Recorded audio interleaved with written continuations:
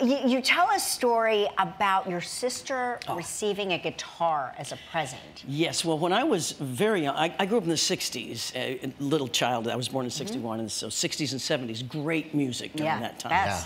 And I was about 8 years old, and I was wanting to somehow play music, didn't know how, and one day my father came home with a guitar for my older sister, and it just made me crazy, and she didn't touch it, and they said that I was too young, that my fingers would bleed, and I pleaded and pleaded, and they finally let me take lessons. My fingers bled, but I kept playing, and my sister never touched a guitar again, and you know, the rest is history. And but you must have had a calling. I mean, you really, there are some people that always know what they're gonna do. Yeah, if the calling is, oh my God, I love this, I only want to do this, I can't do anything else.